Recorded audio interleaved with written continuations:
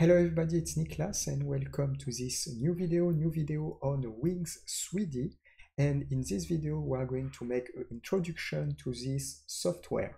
Wing 3D, very interesting software to work with 3D modeling, and it is a free software, it is an open source software, and it is very interesting if you want to create 3D models. You have different type of features. Subscribe to this YouTube channel if you like the content. First link on the description, the complete course Wings 3D is available. So if you want to learn this software, starting from scratch with the course structure, it will be on the first link on the description. You will see model, session of the course, what you will be able to learn. Second link on the description, the website in link with this YouTube channel. You can discover software in these YouTube channels. And second link on the description, it is a website with a summary of all the graphic courses. You can choose a course and learn any graphic software. So let's start to do this. The first thing that I'm going to do, it is to go on the dashboard. So in this area, we have the geometry panels, and I put a geometry graph and outliner panels as well. So by default, you won't have these panels. So by default, when you start at the beginning, you will be exactly like this. You can go first on the edit options and you can have access to the preferences. If, for example, you want to change the language, you can go on the user interface, and here you will be able to change the language. For the rest, you don't need to change all these parameters, but in the camera feature, something interesting can be the camera mode, where I change. And here I define Blender, but you can choose what you want. By default, it is Wings 3D, so it is the navigation with this software. And because I use different 3D modeling software, I prefer to use Blender, but you can use any type of this navigation. So this is the preferences. After about the panel, so by default you have just the geometry panels here. You have the possibility to go on window. I added a geometry graph, and you can place, for example, on the right, but you can also remove this one, and you can activate the geometry graph. You can place on the left as well. You can put outside, you can put on the top as well. So you can dragging and moving these different panels just like this. So what I do, I use a geometry graph. I put the geometry graph on the right, and with the window, I put also here, we have, for example, view settings, just like that. So view setting can be pretty interesting because for a simple reason that you can work with the environment. You have also the outliners. It can be pretty interesting because the outliner, I will put this on the right, will allow you to work with the materials. And I can put this more on the back. So this is how to work. I work with this interface, geometry graph outliner. After that, you have the possibility to navigate. So you have a 3D space, different axes, y-axis, x-axis, z-axis. If I use the Blender navigation, I can click on the scroll wheel to turn around. I can go click on the scroll wheel to move like this. And if I press shift, I can move on a direction. If I want to zoom in, zoom out, you can just move the scroll wheel and you can zoom in and zoom out. Here you will have different parameters like the type of view that you can define. So what is the aim? The aim is to add different objects. When you go right click, you can have all this type of object, cube, cylinder, sphere, and you have a lot of features like tetrahedrons, oblong, spiral, spring, thread, and more. So what I will define, I will create, for example, a cube. So whether you can add basic shapes, just like this, or you can go right-click sphere, whether you can have access to more advanced features. So you can go right-click, you can go on the option of the cube, and here on the option of the cube, I can define the value for my cube. If I want, for example, 20 on the x-axis, maybe 10 on the y-axis, and 14 on this axis, I can enter this value. You can also put on ground if you want. And if you put on ground, you will be directly at the intersection of the plane of the ground like this. So I created this cube with this different parameter. If you want another type of element, like for example a cylinder, I can click on the cylinder. Okay? I have access to the options, and in the cylinder I can define a number of sections. I can define, for example, the height. I can define a top X radius, a top Z radius, and a bottom X radius, and a bottom Z radius. And if I want, I can put on ground as well or not. And if I just validate, I created this cylinder. So after that, you will have a lot of options. So for example, I have this cylinder. what I can do with this cylinder, I can, for example, click create a selection.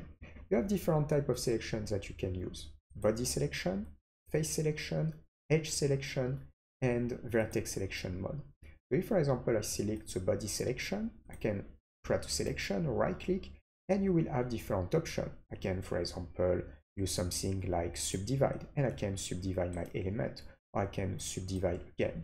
So I will have different type of options. I can also select a face. So here you can deselect with a spacebar, and I can select a face.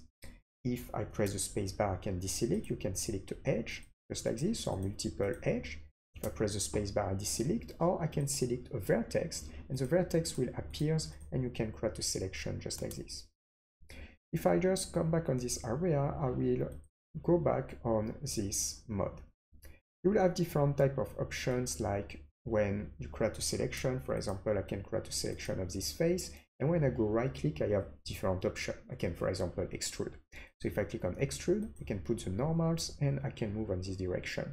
If I want to enter a value, I can press tabulation and I can enter a value. I just apply 40 on this area. Then if I want to scale, I can go right click, I use scale uniform, and I will be able to dragging and moving just on this direction. And I can press tabulation if I want to enter a value. Let's put, for example, 30%. And I will go right click, I will have different options. I can extrude again, for example, extrude again, normals, and I can do something like this. And I can go right click, and I will use one more time scale uniform to increase a little bit here. I can also create some inset, so it means I can select the face, and I can go right click, I can use inset, and for example, I can move on this direction, as you can see. So you will have a lot of type of options. So if you want to change the mode of view, you go on the view options, and here you can activate a wireframe view, or you have the shade view. You can also deactivate show edges, show back face, and you will have a preview of your object without anything. You can also switch these different parameters. If I reuse this one, you can use the perspective view, just like this, perspective or orthographic view. So this one is a perspective, and this one is orthographic view. If you want to select a specific axis, you can press X, Y, and Z axis. And if you are in the orthographic view, as you can see, you can perfectly be on one of these views, pressing the shortcut on the keyboard, just like this. You have also the possibility to use this preview. It is a shaded preview. I don't like too much, but definitely you can use this one. And here you can have access one more time to the preferences using this mode. This is the type of things that you can do. Here you have an outliner, so you'll be able to add some materials if you need. And you have different features depending on what you choose. For example, I can select this face, and I can go right click. This is all the features that I can use. I can use something also as a bevel, for example. So I can click on bevels, and I will be able to create a bevel here. If I want to enter a value, I can press tabulation, and I enter a value for my bevel. I just place, for example, 4. I can also do more things. I can click here, and I can go right click, extrude again. If I want to go on the normals, I can extrude here, or I can also extrude inside. It depends about what I want to do, just like this. So this software is definitely pretty convenient. When you go on this area, you can add more window, but generally the geometry graph and the outliner is something important that you use the most. Here you can undo the last actions or redo the last action. You have also the possibility to go and select, and you have more advanced type of selection, like the edge loop, adjacent, and for example, you can create a selection, vertices, edges, faces, object, but you have also edge loop, edge ring that you can use for your selections. So this is how you can start with this software. We are going to stop here for this video. If you like, subscribe to these YouTube channels. First link on the description, the complete course. Wings 3D is available, so if you want to learn this software starting from scratch with a complete course to master the different features, it is on the first link on the description, different hours of training content, and also different training at the end of the course, like the creation of different parts and the creation of different objects as well. Second link on the description, it is the website in link with this YouTube channel. You can discover software on these YouTube channels, a lot of graphic software. Most of the time, these software are free or in affordable price. And second link on the description, it is like online school. So you have a lot of graphic courses, and you can just pick a course and learn any graphic software. For next video, see you. Ciao, ciao.